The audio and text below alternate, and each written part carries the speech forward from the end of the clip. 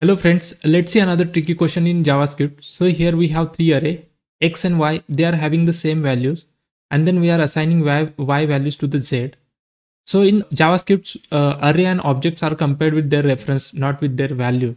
So here x and y having the same values, but they don't have the same reference. They have the different reference.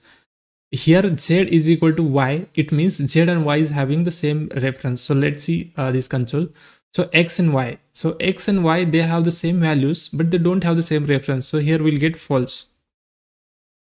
X is triple equal to y. So they don't have the same reference. It doesn't matter is it double equal to or triple equal to. Here also we'll get false. So here z is double equal to y. So z and y, they have the same reference and the same values. So that's why here we'll get true. So now z is double equal to x. Z and x, they don't have the same reference, but they have the same values. So that's why here we'll get the false, because they don't have the same reference. So let's see in the console. Yeah, we got the same output. So stay tuned for the next video. Thank you.